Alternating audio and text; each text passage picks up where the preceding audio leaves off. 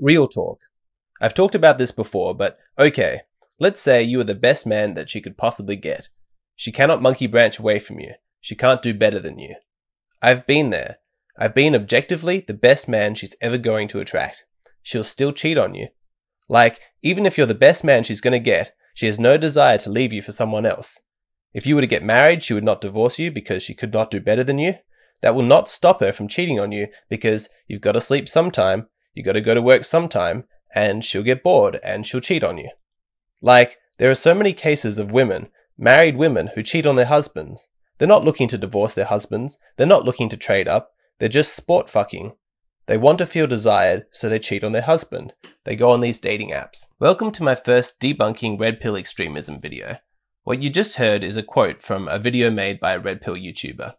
Within the video, he goes on to repeat this assertion 2 more times. I think that these ideas are inaccurate and that buying into this sort of thinking is harmful to men. That's why I want to examine their validity. It's especially important to do this because ideas like this are widespread and very popular in some pockets of the red pill community. The video that I'm specifically referencing has over 35,000 views and a thumbs up ratio of 98.7%. This is not some fringe belief. Evidently, a lot of people share this view. Though I didn't read every single comment because there are a lot of them, as I was scrolling through the comment section, I didn't find a single person disputing the validity of this idea. I'm going to break this down step by step. I'm going to demonstrate why this idea that women will inevitably get bored and cheat on you is not accurate. Before we get to that, let's just cover a few points first. Like I said in my original video announcing that I'd be doing this series of debunking red pill extremism videos, I don't want to use anybody's specific names because I'm not interested in creating some clickbait YouTube feud. Ultimately, the person speaking the ideas isn't important. What is important are the ideas themselves, and it's essential that somebody engages with these ideas, deconstructs the arguments, and debunks whatever logic they seem to have. I think that it's also important to not use names because, for all I know, they have 20 other videos on the topic that give conflicting points of view, or they've since updated their thoughts on the matter. I can't possibly go through somebody's entire catalogue to check for that. Some of these MGTOW YouTubers have hundreds or even thousands of videos in their archive, and a lot of them are just long, unedited monologues. So if this was intended to be some kind of hit piece on a particular individual, then it's absolutely terrible journalism because I have not done my due diligence. And so, to reiterate, I'm doing this to purely debunk the idea. It's not about the person. In case anybody thinks that the quote is inaccurate, out of context, or that I've just made it up, I'll post a link to the original video on my Patreon page so that people can go there and verify the accuracy of the source. Okay, so let's get started. This video is split into 3 parts. First, I'll explain why I'm skeptical about the claims made about his personal life. Second, I'll explore the validity of the idea that women cheat because they're bored and they want to feel desired, as well as examining the frequency of female infidelity. Lastly, I'll explain the psychological appeal that these sort of ideas have, as well as the type of person that's vulnerable to believing them. So, to begin with, let's look at the claims that he made about his personal life. I'm going to walk you through my thought process when I'm presented with information like this, the reasons why I'm skeptical, and why I don't accept what's being presented at face value. He says that, objectively speaking, he is the best man that these women were ever going to be with. They could not do better than him, and yet they still cheated on him. Now, in order to believe this to be true, you have to make a number of assumptions. The first assumption is that he's painting an accurate picture of himself, that he really is this high-value guy. Now, that could be the case, but there are a number of reasons to be skeptical of this claim. One possibility is that he's just lying to boost his ego. Lots of people want to believe that they're this amazing high-value person, and that's a lot easier to believe when you've convinced other people that that's true. Another possibility is that he's lying because he thinks that it drives home his point that women will cheat on you no matter what. He might have realized, quite correctly, that if he's a pretty average guy, then the fact that multiple women cheated on him could easily be explained away by the simple fact that he didn't satisfy their hypergamy. That's not the point that he wants to make though. He wants to undermine the argument that there's any kind of biological rationale behind why women would cheat on men. Women aren't cheating because they want to monkey branch to some higher value male. He wants to make the case that women are a lot more simple and irrational than that. So, he offers himself as proof. Trust me, it couldn't be their instinct of hypergamy that caused them to cheat because, objectively speaking, I was the best man that they could be with. They were bored. It was just sport fucking. Because this is the point that he wants to make, I think there's good reason to suspect that he's exaggerated his claims about what a high-value guy he is in order to undermine potential criticism. I don't know any of this as a fact, it's just speculation. I'm just giving you the thoughts that run through my head as to why I'm skeptical and don't accept what's being told to me at face value. To be honest, I think that the most likely explanation is not that he's consciously lying, but that, like most people, he lacks self-awareness and is sincerely mistaken about his own value. They might genuinely believe that they're this amazing, high-value guy, but just because they're sincere in their belief doesn't mean that they have the self-awareness to guarantee that their self-image reflects reality. The second assumption that you have to make is that it's true that the reason that multiple women cheated on this man is just because they were bored. Relationships are complex and they involve a lot of different factors, and I'm automatically suspicious of anybody who explains away multiple cases of infidelity with a simple explanation of, oh, she was bored. My questions would be, were you a good personality match? Did you have the same life goals? Did you argue a lot? How often were you intimate? Before I could accept this explanation that the only reason these women cheated on him was because they were bored, I would need to hear their side of the story. That's a rule I have for almost every conflict that I come across in life. You might feel absolutely certain that you know all of the relevant facts, but withhold judgment. Wait until you've heard both sides of the story. Do your research, otherwise you might end up acting on your assumptions and look like a fool. Rather than just being bored, the actions of these women could be explained by hypergamy. They met a higher value man and wanted to sleep with him. I know that the original speaker definitely says that this was not the reason for the infidelity, but without knowing more of the details, I think it would be unwise to discount hypergamy as one of the possible motives. Of course, that doesn't excuse her actions. Having hypergamous instincts does not give you permission to go around monkey branching and committing adultery. That kind of behavior is appalling and deserves to be condemned.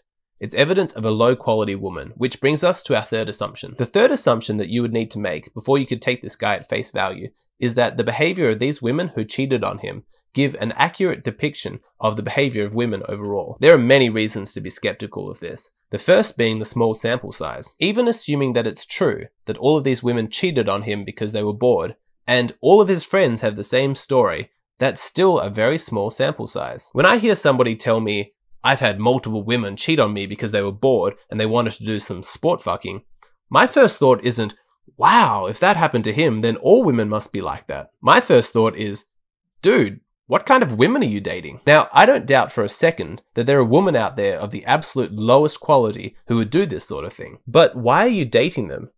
Instead of taking these experiences that you've had and then using them to make generalizations about every single woman on the planet, wouldn't it be more productive to your overall happiness to take those experiences and learn from them?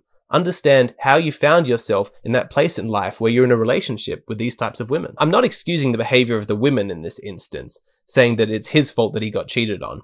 The blame lies with the woman. But the idea that she's just a normal, typical girl and that things in the relationship were absolutely solid just doesn't hold up. There must have been some red flags that showed her character early on that demonstrated what a low-quality woman she is. High-quality women don't cheat.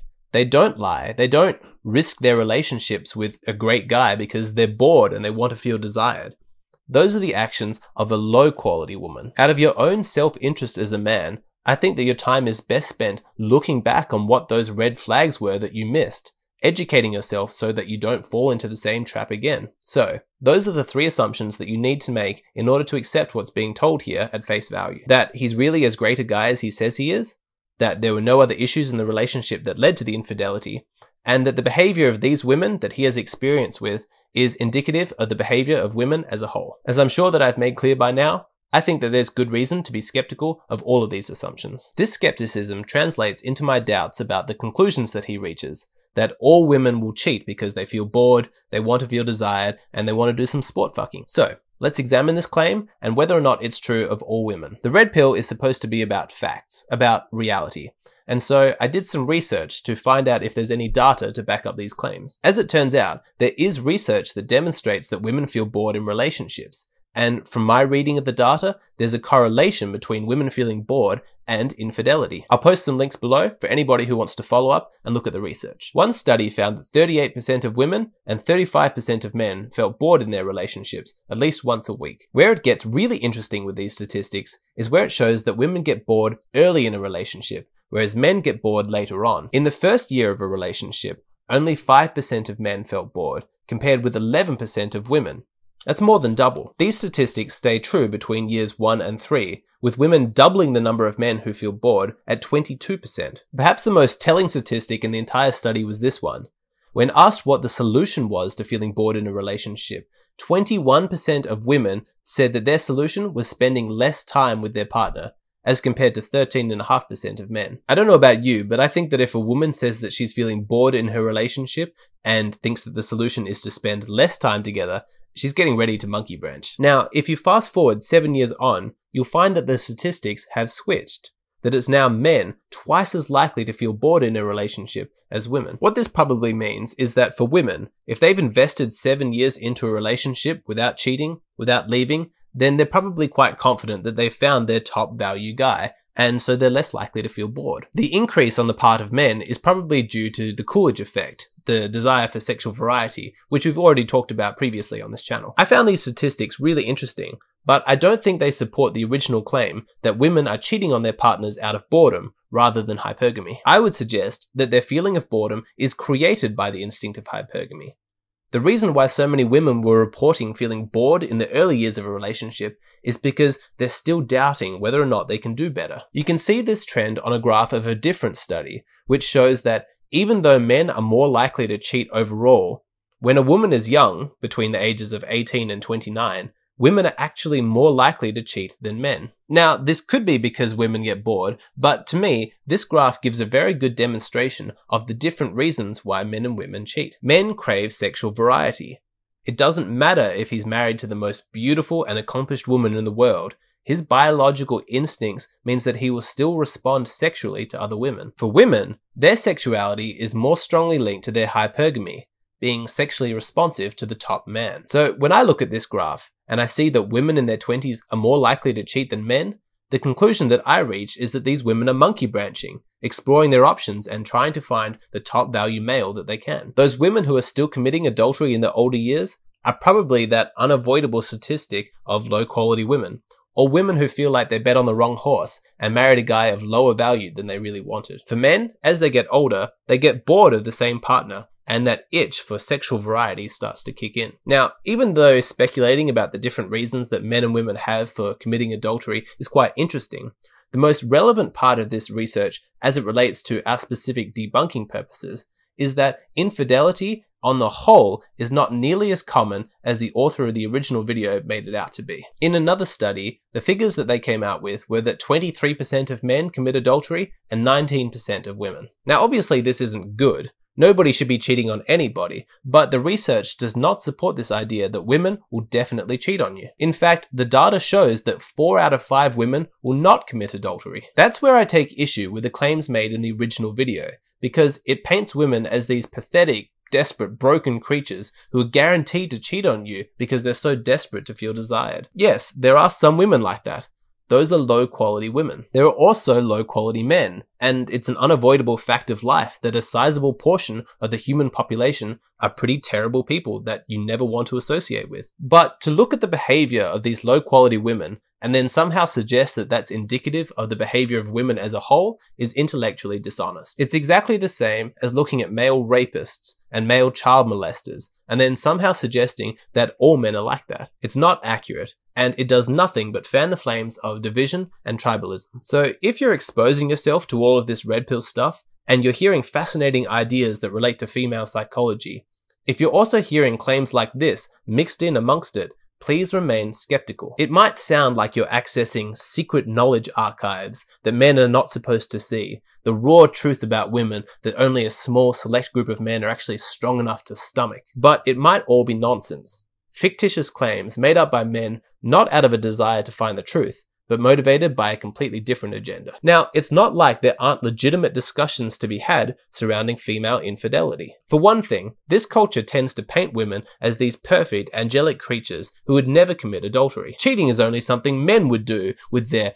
primitive sexuality and their low ethical standards. It's absolute nonsense, and it's really harmful. And we need to break apart this myth that infidelity is some exclusively male phenomenon. What's worse is I've seen examples of women excusing the behavior of their female friends, claiming that their infidelity and all of their lies and deceit was somehow an expression of female empowerment. If you ever hear women justifying the behavior of some of their female friends, saying things like, well, she had a right to cheat on him because she has a right to be happy, or he wasn't meeting her needs, call her out on it because it's absolutely ridiculous. There is a very important discussion to be had around female infidelity, and what bothers me about claims like, women are guaranteed to cheat on you because they all just get bored, is that it undermines the efforts of those seeking to have a real conversation about this issue. Women cheat more than the culture acknowledges, often for shallow and superficial reasons, and because they're women, the culture does not condemn them as strongly as it should. Isn't that enough?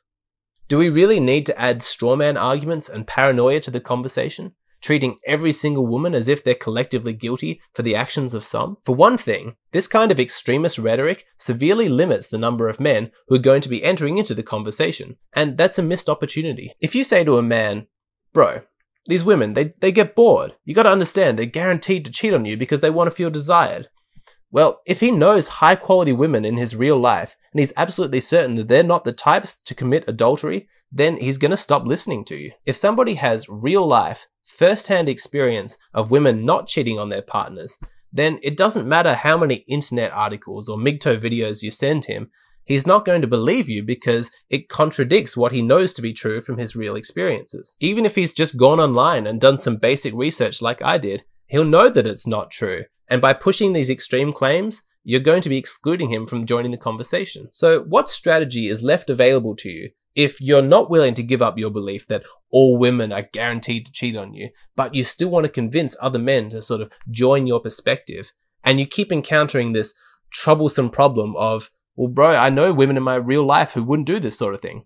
What strategy can you then use to convince him? That's when you could make use of the conspiracy model of red pill ideas, pushing this perspective that every single woman is a practiced liar, and it doesn't matter if you think that you know a woman really well, there's this deep, dark, secret side to her femininity, which she will never share with you because you're a man. Look at how the original comments push this kind of paranoid, conspiracy-style thinking. If you were to get married, she would not divorce you because she could not do better than you. That will not stop her from cheating on you because you've got to sleep sometime, you've got to go to work sometime, and she'll get bored and she'll cheat on you. Women just can't help themselves. They're incapable of rationality. She will definitely cheat on you, and because you don't know what she's up to when you're at work or when you're asleep, you're never safe. According to this style of thinking, it doesn't matter that you've consciously chosen to only associate with high-quality women, or that you've never seen any evidence of this kind of behavior from the women in your life. All that proves is how much you've been duped, suckered into believing that women can show any rationality, that they can control their desire to cheat or show any kind of genuine love for a man. When you enter into this kind of conspiracy mindset and allow paranoia to take over, it's very easy to get entrenched in these kind of beliefs and begin to reject any evidence that comes to you that doesn't confirm your worldview. That is a very dangerous place to get to because once you've made up your mind, confirmation bias will take over and you'll begin to drift further and further from reality. In the description box below, I've included a link to a cartoon that explains the Backfire Effect. It uses simple illustrations and a progression of logic to demonstrate why humans are emotionally resistant to new ideas. I highly recommend you check it out. Now, all of this begs the question, what kind of person is vulnerable to believing these sort of ideas? Well, the most obvious candidate is someone whose only experience with women has been that they've cheated on him. He'll be easy to convince because what you're telling him completely backs up what he's seen in his real life. Also, someone with little to no experience with women in their real lives can also be susceptible to this kind of belief because they have very little evidence from their personal lives to contradict it. I have attracted some criticism from people who say that I feature too many women on my channel, that women have nothing of value to say because they're all liars. Now, I'm not saying that all women are honest. Far from it.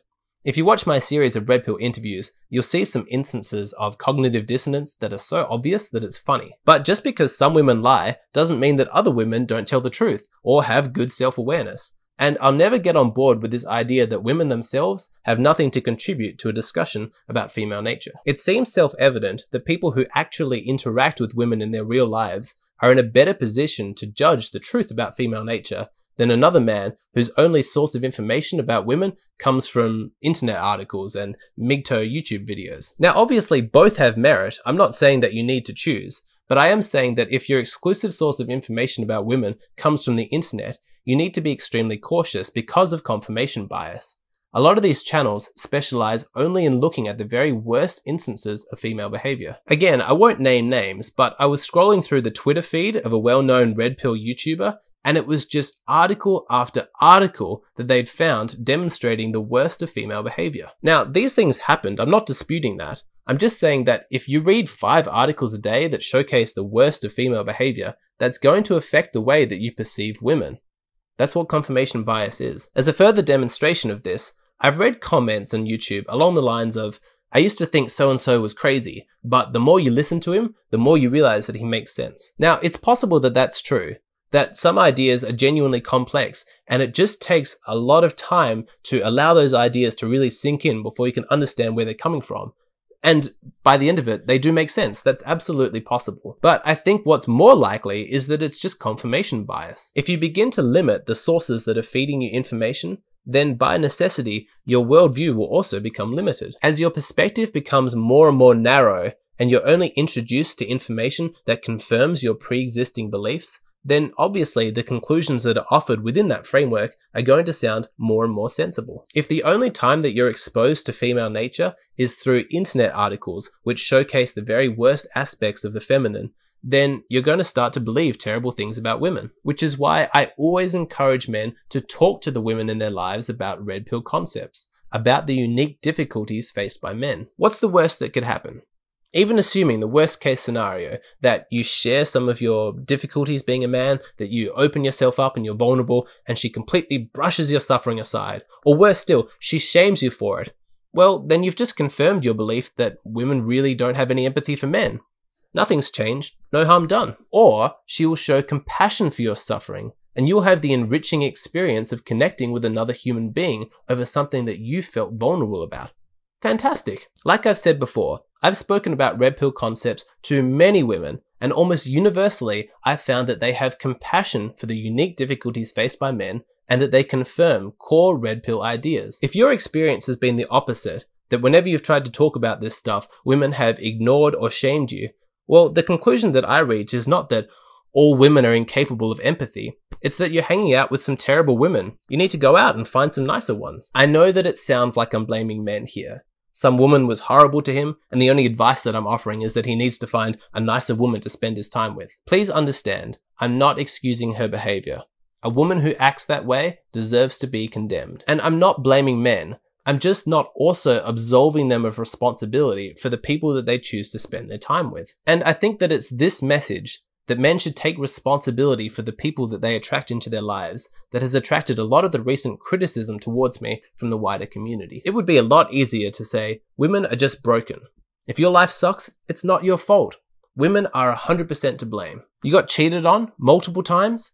Don't feel bad. Don't wonder what part you had to play in all of that. It wouldn't matter if you're the most alpha guy around. She'll still cheat on you because women are just like that. They get bored. That kind of red pill is not a bitter pill to swallow because it's not about reality. It's a drug. It's a red pill opiate, something to numb the pain. It provides an easy answer, a scapegoat. It gives you a victimhood status so that no further self-reflection is necessary. So now we have an ethical question. If you encounter some guy who's been used and abused by women, even though he did nothing wrong, he's a completely nice guy and only had the best intentions, what is the best way to help him? Is it to make him feel better in the short term by placing all of the blame on women and convincing him that he's just the innocent victim of these heartless, soulless, cruel creatures? Or is it to do the more difficult task, to educate him about the reality of the situation, every part of the situation, including those parts that he was responsible for, the red flags that he ignored, the concessions to crazy that he made, the fact that he settled for a low-quality woman because he hadn't done the necessary self-esteem work to convince himself that he deserved someone better. I think that a true friend shows compassion but doesn't give you easy answers. It might be easier to believe that everything that's wrong in your life is simply because women are so terrible, but buying into that kind of simplistic thinking is going to be harmful to you in the long term. There's no self-reflection, there's no growth, and there's no opportunity to learn from your mistakes. You should be striving to live your best possible life. Not for the sake of women or not for the sake of anybody else, but for your own sake, because you deserve to be happy. Achieving that happiness and a successful life requires brutal self-reflection. And I would question the motives of anybody who's giving you easy answers and discouraging that self-reflection. Do they really have your best interests at heart? That's all I have for today. Thank you so much for watching. Once again, I want to reiterate that this video is not intended to attack any specific individual, but merely to debunk an idea. The person speaking the words that I quoted may have changed their mind since then, or, if given the chance, would like to clarify what they meant. And so, in fairness, I want to keep that person's identity anonymous. If you want to see the original video that I'm referencing, I've posted it on my Patreon page, so you can see the full context. If you want to support me, and you like this kind of content, then please consider making a pledge on Patreon. I post there every single day. We've got a wonderful little community over there, and I'd love for you to join. Make sure to hit that like button. If you haven't already done so, make sure you subscribe to the channel, and please leave a comment below letting us know what you think about this idea that women are definitely going to cheat on you because they get bored. Thanks so much for watching, and I'll catch you again next time.